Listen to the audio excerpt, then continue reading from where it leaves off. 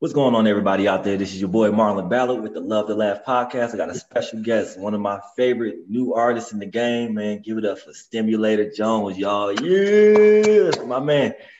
Man, hey, man, it's great to have you on my show, man. It's an honor. Like, you're a very talented dude, man, and I really appreciate your music. You, like, talent flows in your veins. How you feeling today, man? Thank you so much, man. Thanks for having me on. I'm doing all right, man. Just plugging along, taking it day by day. You know, it's been a crazy year, but still here. I'm surviving so far. So good, man. How you been maintaining during quarantine? What you been up to? well, trying to stay positive, and going up and down with being depressed about the state of the world and state of America, and but trying to stay hopeful, because I think that's important at the same time. Feel the pain, feel the hope, feel all the feelings. So, but just hanging, working on music, not doing any gigs. I've got a couple things coming up, like outdoor events, but this year, like pretty much like gigs and touring, like all that ground to a halt. So, I've been writing and recording and working on stuff like that. So that's been cool. Awesome, man. Like I said, man, you're a hell of a songwriter, instrumentalist. Like I think you play damn near anything that you put your hands on, man. Yeah. Are you self-taught? Did you teach yourself how to play everything? Yeah. So for the most part, I was in drumline in high school. Okay.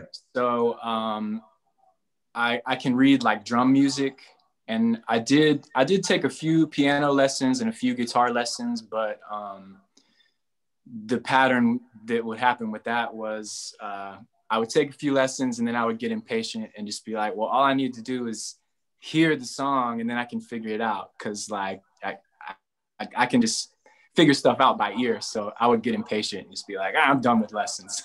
So you pretty much pulled a Nick Cannon. Yeah.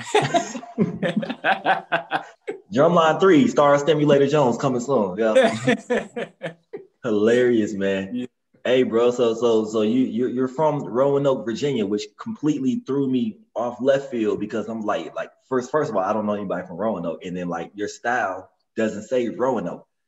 So it doesn't seem like you're from someplace called Roanoke, Virginia. I'm sure it's a dope place. Like what is it like in Roanoke, man?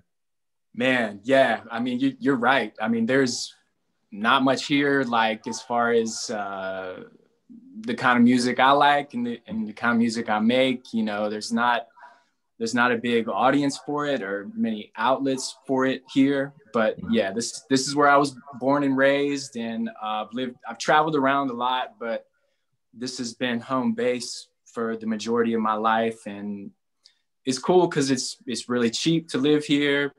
It's in the mountains. It's very beautiful. I like being outside in nature and stuff. So it's cool for me. And I can just chill and hang out in the studio and work on my art and not be bothered. It's a place where I can just kind of lay back and do my thing and get by easily. And then when I need to roll out, go on tour or travel, I go out and do that, and then I come back. So it's cheap to live there until you blow up, and then everybody want to move there, man. Yeah. In Roanoke, man. So what is there to fun to do in Roanoke? Like, what is there to do?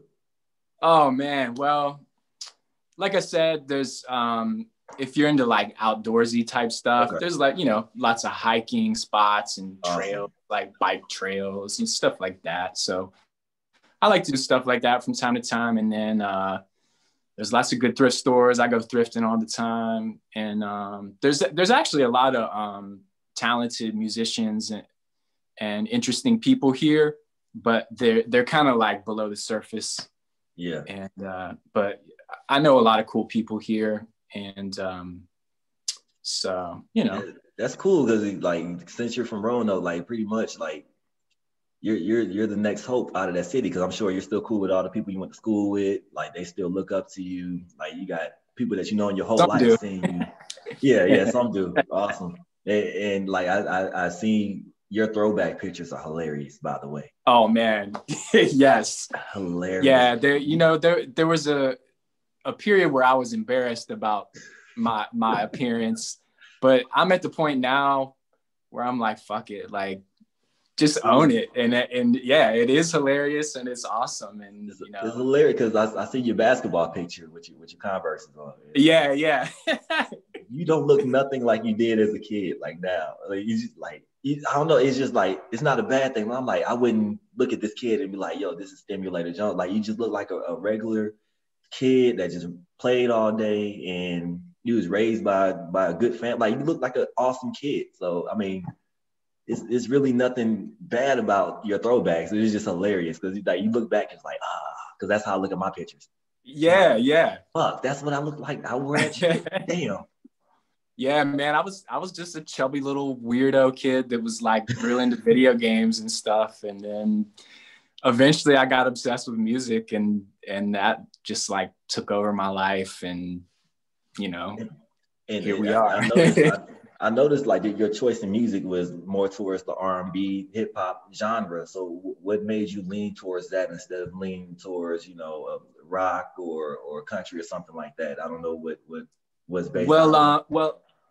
Well, I've touched on a lot of that. Like, I was in a rock band, still play that kind of music.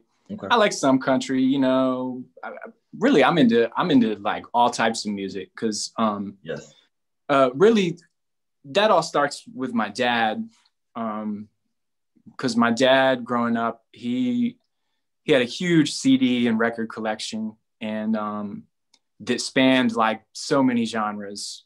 He was just into all types of stuff. And so that's the kind of environment I was raised in, where like, he had his stereo in the living room, and all day he'd be playing different albums, and it'd be like, classic rock, like the Stones and Zeppelin and the Who and all that stuff. And then James Brown and P-Funk and Otis Redding and Wilson Pickett. And so, it just was normal to me to listen to all types of music. Like, exactly. You don't put yourself in a box. No, definitely not. And I know there's a lot of people out there that are like, well, I only like rock, or I only like jazz, or, but the way I was raised, it was just like, you listen to everything. And then later when I got older, I worked at a record store, and you had to get that job, you had to have knowledge about all types of music. And then when I started making beats and DJing, looking for samples and drum breaks and stuff, there's beats and samples on all types of records, like rock records, jazz records, easy listening records. So it's always been a thing where music is universal to me. So I'm into everything. But yeah, to answer your question about why I got into R&B and funk and that type of stuff, like I said, my dad, like one of my earliest musical memories is my dad playing a James Brown CD on the stereo. And I was probably like 4 years old or something. And I remember like hearing James Brown screaming. Yes. Like, yeah. And I was just, it was like one of the first things where I specifically was like, Dad, who is this? Like, what is this guy's name? And he was like, it's James Brown. And that stuck with me. I was like, I love this guy. Cause like when I heard just that energy and that, and the way like the just the feel of the music, it was like sticking your finger in an electrical socket. It was like, yes. I'm into this. And James is gonna holler on the entire record. Man. He's gonna scream. Especially like like a little kid, being a little kid, of course, I'm like, yes, somebody just screaming and hollering at the top of their lungs. I'm real into this, Man, and that right there, like I can see this is why I appreciate you, because you seem like music flows to your body. Like you pretty much have studied the game, you know your history on it, and you let it influence you. So like it's people, I could tell who skip pages in their book. Like you skip chapters, like you just skip this and now you're onto this and now it doesn't feel genuine. But with you, when I hear your music, I'm like, yo, I feel this. Okay. I like the beats, the sound. Like you have a very vintage sound. Is that are your influence the reason why you went with the more, retro sound? Yeah. First of all, thank you. Yeah.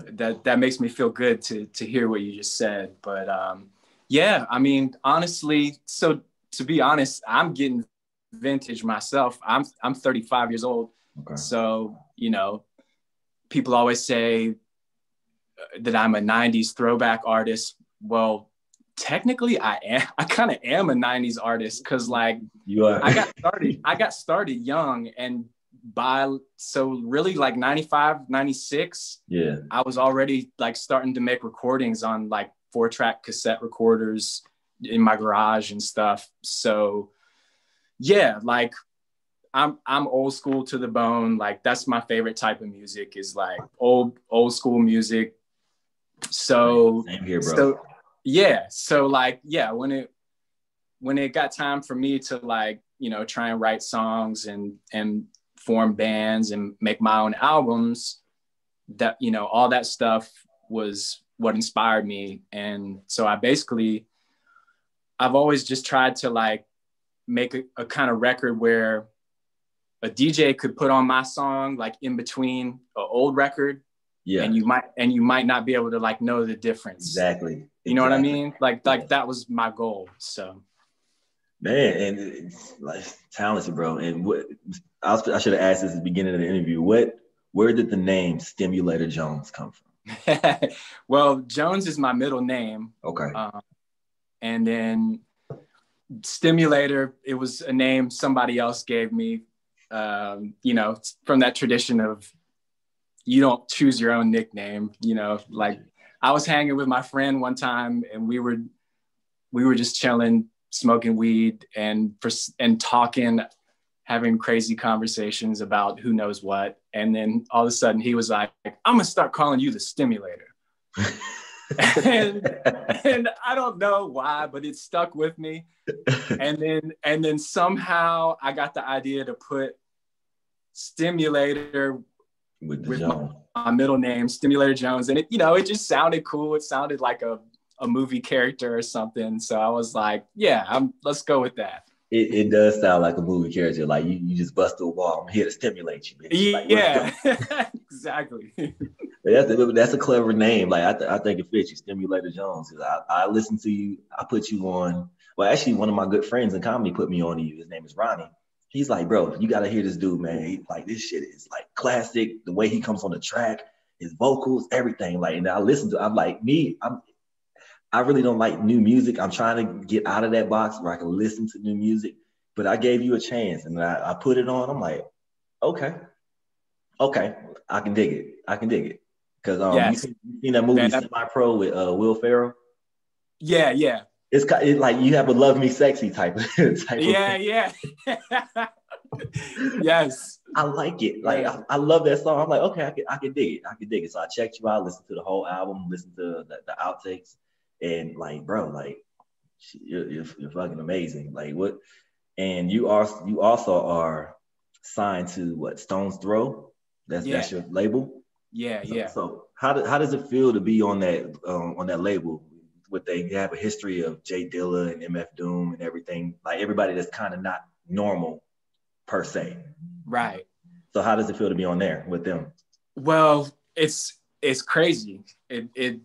When it all happened, it was like, what is this really happening? Because like I can go back to like 1999, where I'm sitting up in my bedroom on my boombox listening to a Peanut Butter Wolf CD.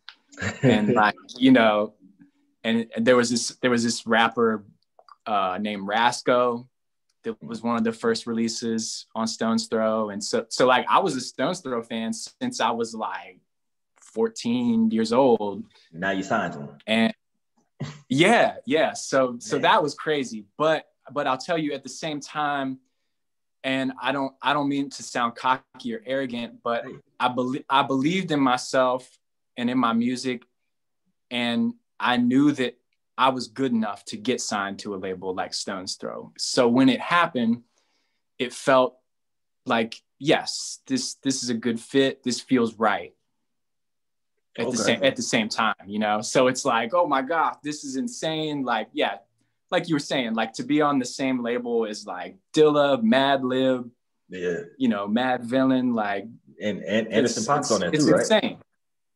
Who? Anderson .Paak, is he on there too? Oh yeah, yep. Wow, and like he stands out of his own mind. So like they know how to pick talent that like are not similar. Like you stand out, Anderson stands out, MF Doom stands out. So I'm like, yo, like y'all have a wide range of talent on that label. Y'all are like a low key, like a threat. Y'all are a threat. Like when people, when y'all get out there, like it's gonna be a problem, dude. Because your songwriting is like, you write all your songs, you do all the production, you do everything. Yeah. Man, so that's what's your writing process like? How does that go? It's different.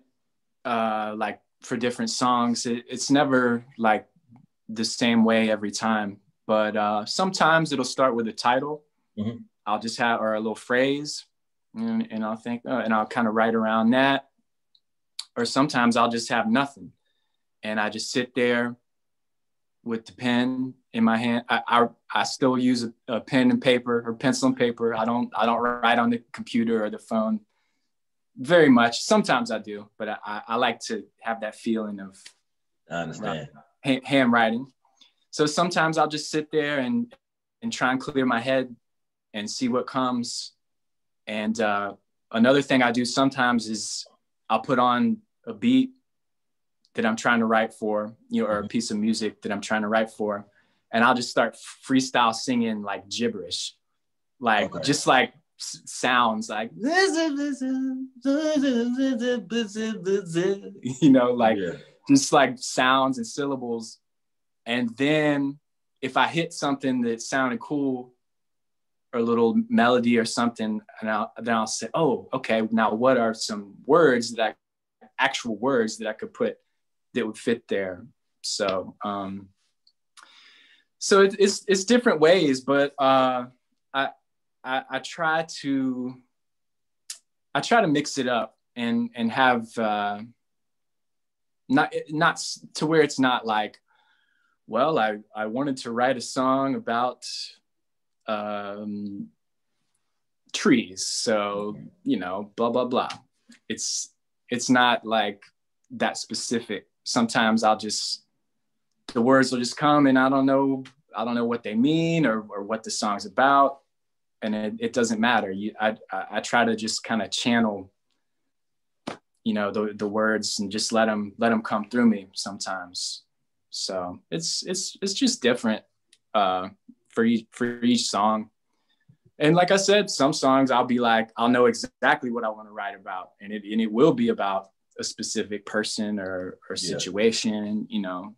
But I will say that I generally like will start with a piece of music first.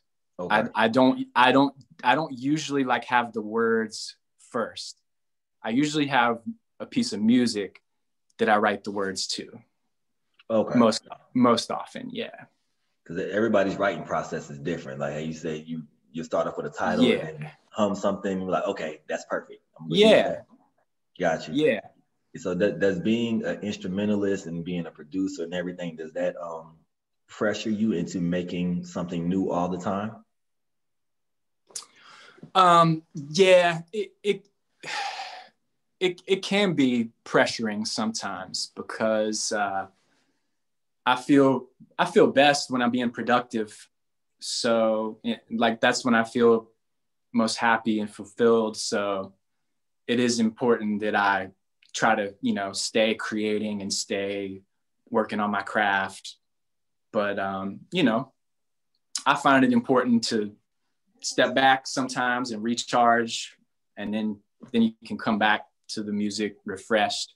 So sometimes I have to do that too. Got you. Okay.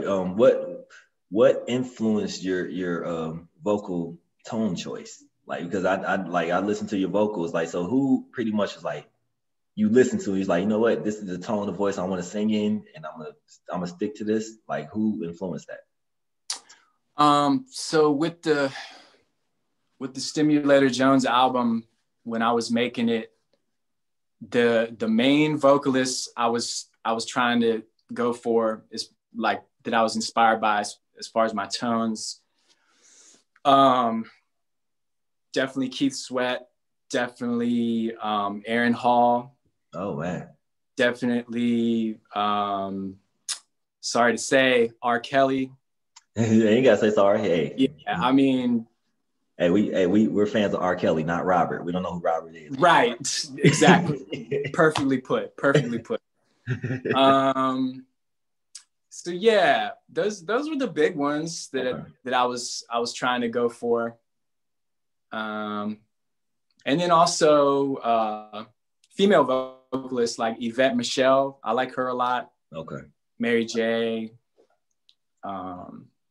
See, so you love the legends, man. You pretty much. Yeah. I could dig it. You said Aaron Hall. I'm a big Aaron Hall fan, so I'm like, yo, I love Aaron. Incredible singer. Man, that first Guy album that's one of my favorite records, man. Man, with Timothy Gatlin and Teddy, and that was a great album. That really was. And the one after that, The Future, man. But me, that was good too. Man, so you know your shit, man. I'm more of a fan. I'm more of a fan now than anything, dude. Shit, man. And then I followed the Instagram page, and I caught one of your performances of "Need Your Body" on the rooftop of Stone's Throw. Oh yeah. And how was that? Like, you on the top of a building in LA, you're a kid from Roanoke. You like, you know what? I'm about to be on top of a building singing one of my songs. Yeah. Like, how was that? It was kind of weird, but it was it was fucking cool at the same time. You know, you can see in the video, it's literally just me and a microphone. Yeah. There's no band. I don't have any instruments, so I'm basically just like doing karaoke on this rooftop. So you know, it took a few takes for me to like get the vibe and get the energy, but and at the end, I wasn't sure like how it really turned out until the video got edited and I saw it, and I was like, okay, that's not that bad. Like, I was happy with it, but ultimately the label did not officially release that video at the time, because that was actually filmed in 2017. Got you. Okay. Yeah. So that was before the album came out. Right. Okay. Damn, but it's kind of leaked out here recently, and I've gotten good feedback on it, so maybe it should have came out a few years ago, you know. He was like, fuck it, I might as well repost it. Shit is already out. Yeah. It looked badass to me. The videography was great. I'm like, yo, this is dope. Like, he's on the rooftop. Like, now that I know the backstory that you had to get kind of into it, it's kind of how I am now when it comes to performing in front of quarantine crowds, in front of 2, maybe 3 people. So I'm like, I miss the sold out crowds. I miss all that. So it's definitely a challenge, but it looked badass, dude. And from my point of view, so thank you, man. I'm glad you enjoyed it. Thank you, man. But moving forward, I know also you were a DJ. You brought it up earlier, and I did know that. How did you get into DJing? Yeah, so I guess really I can go all the way back to like being a little kid in my bedroom. Mm-hmm. My parents, they gave me a little Fisher-Price turntable and some records when I was little, and then eventually they bought me my own like boombox. And so when I was little, I would make little like radio shows where I would have like 2 boomboxes set up and like press record on one and then play a song on the other one, and then in between I'd be like, that was such and such by such and such, blah, blah, blah. You're listening to, so that was like the beginning of it. And then when I started getting into hip hop and stuff, like seeing people scratch records and stuff, that was always like, man, that's fucking cool. I want to be able to do that. So I would try and like scratch on my dad's turntable, but it was a belt drive. So like you would go scratch and then let the record go. Yeah. And it would be like slow to like start back up. So I later learned that you have to have a direct drive turntable. So when you scratch it and then you let it go, the motor in the turntable is strong enough to where it goes right along like at normal speed. But when I was in like 6th grade, my friends started asking me to DJ birthday parties and stuff. Yeah. And I would use like, I had like a Walkman and a boombox plugged into a guitar amp, and I would like play one song on one and then play another song on the other. Like I didn't even have a mixer for some of those gigs. And then I remember there was a couple times where I rented a turntable and I would like do some scratching. And then as later in high school, I actually like got a Technics 1200, like nice turntable, you know, would practice scratching all the time, like most days after school. And so it's always been something I've been into. And then later I would, you know, DJ parties and some gigs at like clubs and restaurants in the area. And then I have done like some DJ gigs like as Stimulator Jones, like gigs where I don't like perform my songs per se. I just like, you know, do DJ sets, and I love doing that because I'm always digging for cool old records to try and turn people onto. And that's how because I don't know about you, but for me, when I hear a DJ, I want to hear songs that I've never heard before. I want to hear songs where I have no idea who they are. And it makes me be like, oh, damn, what is that? Like, what's that record? I'll be in the club with Shazam on, like, hey. Yeah. Oh, now I'm like, just mind your business. I'm gonna listen to this later. Yeah, exactly, man. It's like, to me, that's a DJ's job, is to like turn people on to stuff that they weren't hip to before. But, you know, sadly, well, I don't know. It's different strokes. There's a lot of people out there, they just want familiarity. They want to hear stuff that they can sing along to. They already know what it is, you know, but the same shit they hear on the radio all day, every day. I know. And to me, I'm like, I don't get that. But, you know, I'm not going to hate. but then by the time the song is like fully in swing, they're already tired of it, and then they don't want to hear it no more. Right. Yeah. Yeah. That's why I'm always looking for stuff that I've never heard before. So as a DJ, that's what I try to do, is like, you know, now trust me, I've done wedding gigs and, you know, Christmas parties and gigs where I had to play like top 40 radio hits, and the money's good, but it's not very fun, man. you made it work. You was like, hey, I'm getting paid to be here. I'm gonna play all this. You can get it, whatever. But to me, like music, I love music so much. Like, to me, music has to have like a replay value to me. Like if I like this, if I like your music today, like 10 years down the line, I want to put your stuff in and I'd be like, this shit still sounds rocking like it did when I first heard it. That's 100%. How I am. Yes. I listened to The Chronic the other day, and I'm like, yo, this shit still slaps. And how I work is I listen to The Chronic, and then I listen to everybody Dr. Dre sampled for that album. And I go play that. And I'm like, yo, now I'm a fan of, you know, Leo Mayfield. I'm a fan of all these people. So I'm like, yo, he put me on to something new. I'm happy. I'm good. Yeah. Yeah, exactly. So you look like the guy that'll listen to a song and then be like, yo, I'm gonna go check the sample out. Now I'm a fan of this guy, and I'm gonna just do my research and keep going back and back and back. Because totally, I'm glad you brought that up, because like I was talking earlier about when I got into hip hop, and then I figured out like where they were getting all their beats and all their music. I'm like, oh, so they're like sampling old funk and jazz and soul records and rock records and stuff. So I started like, I would look in like CD liner notes and be like, you know, it would say like what song they sampled, and I would try and like track down those artists and stuff. And man, I got turned on to a lot of good music by doing that. And so yeah, I totally am one of those kinds of people. They're making it harder because, you know, they're not selling CDs no more. So now, like, you got to just find the notes on iTunes. I know.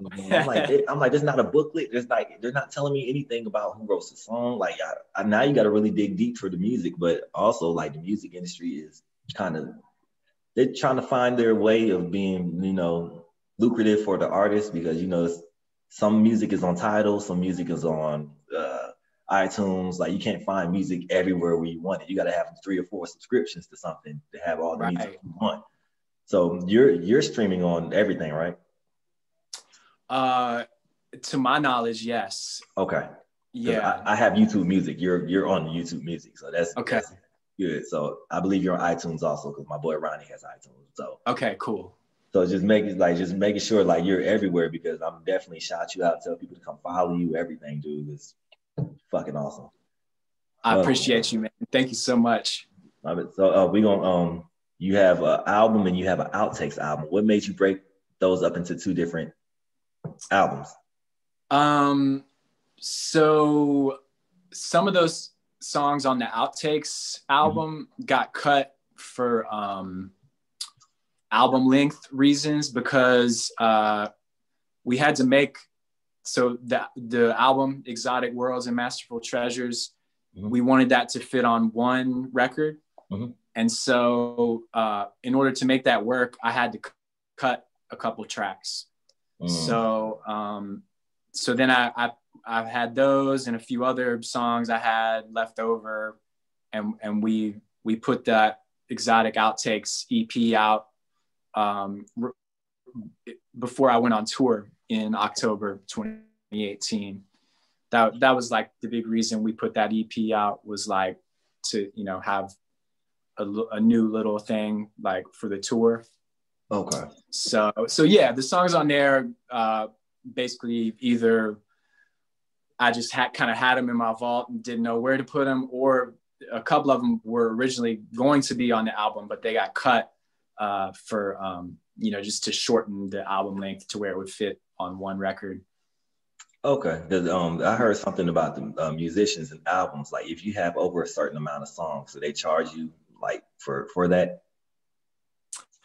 Well, the reason we did it is because if I'd had the album a certain length, we would have had to split it on 2 records. And so the album, so the album would have been a 2 LP set, and that is much more expensive to manufacture, and then would therefore cost more for, you know, retail price.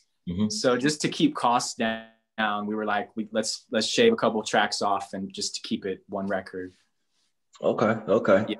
So you got of course Exotic Worlds and Masterful Treasures. What inspired the album title? That is actually from the Mike Tyson Broadway spoken word thing. When he went on tour telling the story about I'm forgetting the name of it. Me too. I know what you're talking about. It was directed by Spike Lee. Yes.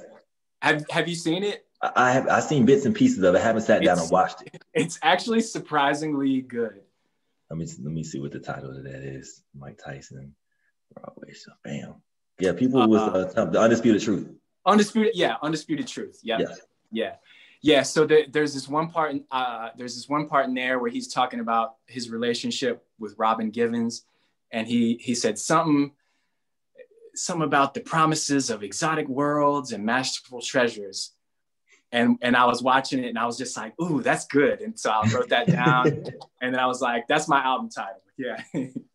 Oh man, that's hilarious. Now every time I read your album title, I'm gonna say like exotic world treasures. I have to now because now you told me the story. So now that's so good. I love it. I'm gonna fuck it up. So now, man, and like I said, dude, it's a solid album. Like I love Water Slide. I love, of course, Need Your Body. But the one that stood out to me was Soon Never Comes. The way that song comes on, dude, you did your damn thing with that, bro. Thank you, man. Yeah, that's my most popular song. Okay. And that's actually the song that got me my record deal.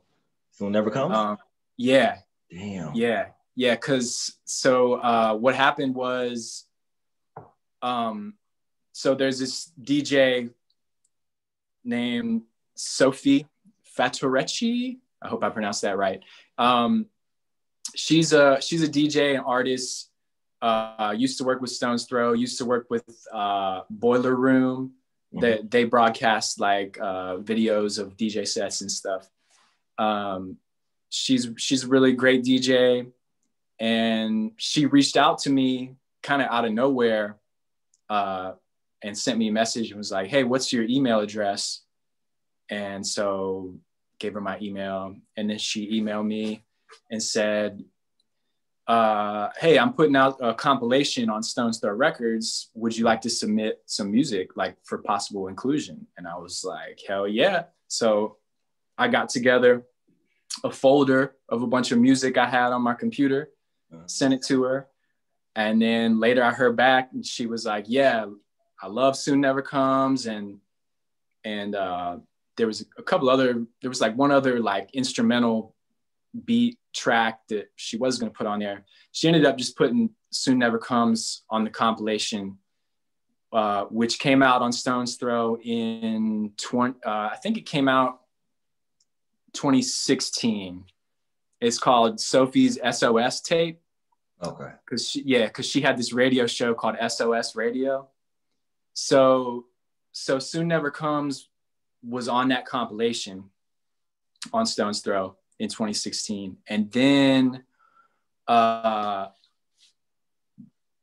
so to back up a little bit, in 2015, after I had like submitted her the music and stuff, and she chose Soon Never Comes to be on the compilation. Eventually I got an email where it was like from her, and she had CC'd Peanut Butter Wolf, who is the owner of Stone's Throw and, legendary DJ. And she was like, hey, I just want to introduce you guys, Peanut Butter Wolf, to, meet Stimulator Jones. And I was like, oh my God. I was like low-key fanboying out, like, oh my God, I'm emailing with Peanut Butter Wolf. And he messaged me and was like, hey man, nice to meet you. I love your music. Looking forward to working with you on the compilation and possibly some other stuff in the future. And I was like, oh my God. Man. So basically just like on the strength of that song, he liked it. Peanut Butter Wolf, the owner of Stone's Throw, liked it enough to where he was interested in like putting more of my music out. And so I ended up flying out to LA, meeting him and all the other Stone's Throw people, and we hit it off well, and we agreed to work with each other. So awesome. Yeah. And so like all of that happened off the strength of Soon Never Comes. And I noticed most of your songs, like, well, your whole album, you have no features. Is that a way you prefer to work?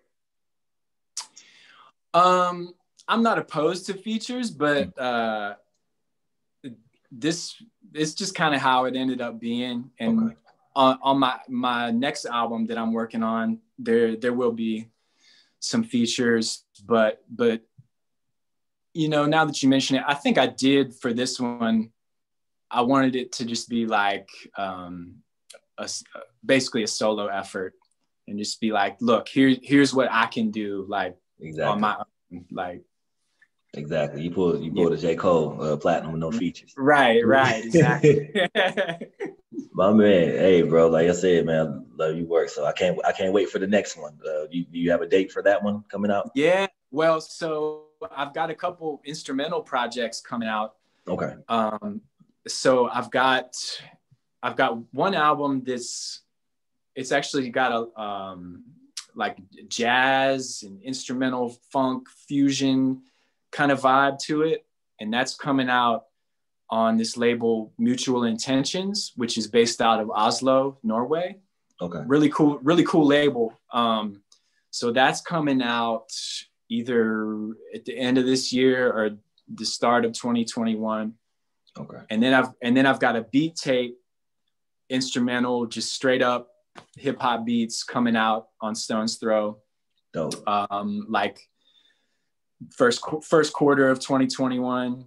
And then my vocal album, the follow up to Exotic Worlds and Masterful Treasures, will be coming out hopefully at the end of 2021. So okay.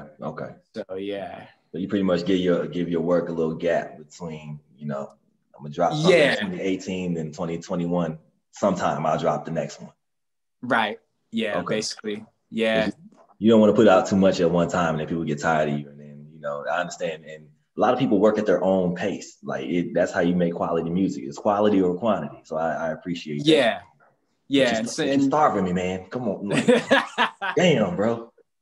Like, well, I hope it'll be worth the wait. You said 2021. I was like, January. Come on, January. You was like 2020. I'm like, damn. Okay. I'll take it. It might. I got a lot of songs for it, so it might end up being a double album. So in that case, it would be like, I'm happy. It hopefully be worth the wait in that case. I'm happy again. You ease the wound. Okay, I got you. Yeah. Man, well, I appreciate you for doing this interview with me, man. Shit, if you like I said, you ever come to Atlanta, do a show, I'm there front row, dude. Cool. Yeah. It's great to meet you, man. And man. I checked out some of your comedy clips. And man, it was good shit. I like it, man. Hey, and I love. I have a ton of respect for stand-up comics because I know that shit's not easy to do. And like as a musician, I get up there and I've got instruments and music to kind of hide behind. But when you're just up there with nothing but you and your voice, like, I know that shit's hard. So when I stop talking, that's when the booze come. When you stop talking, the booze start happening. You're like, damn. You got songs you can fall back on. Like if you started doing stand-up, right. It was like, okay, play Need Your Body. Hurry up before they start. Yeah. You're good, man. Could you see yourself doing stand-up? I don't know, man. Sometimes I imagine it. I think about it because I'm a fan of the art form. I love comedy, but for now I'm gonna stick to music. But can I ask you what's your so you tell me yours and I'll tell you mine. What is your all-time favorite stand-up comedy special? Damn, oh man. If you have one. You got like I can give you two. Okay. Of course, Delirious by Eddie. Yes. See that's a close number 2 for me. That one, and then like for some reason, Killing Me Softly by Chappelle. That one. That's a good one. That's a good one. Also, Chris Rock's like specials also like they're up there with me too. Like I love Chris. Definitely. That's my influence. It's definitely my influence. The one I always come back to is Martin Lawrence, You So Crazy. it's incredible. You're sitting there and you're just looking at your dick, just like you want to beat your dick, but you just it's hilarious. Like I love Martin, dude. It's so fucking funny, man. And like his energy level throughout the whole thing is just like on 11. It's like it's an amazing performance. But imagine performing that in all leather. I know that too. Eddie Martin, like you don't perform in all leather, would you though? I know, maybe I should. That means you're great. That means you're great. I gotta get on that. Anybody that put on all leather, like you're destined to be great. You're gonna take off. Definitely, bro. But man, yeah, definitely, man. We're gonna just come to my shows, come to yours, but I'm gonna support either way, man. You're a talented dude. Like, I love your instruments. I love your vocals. Like, you gonna blow up. Trust me. Thank you, man. Make sure you it makes me happy, like, to hear that you like my shit, because like, I mean, you say like you mostly listen to old music. Yes. And that's how I am too. So I know you got high standards. So very it makes me happy that you heard my music and you were like, okay, I'll fuck with that.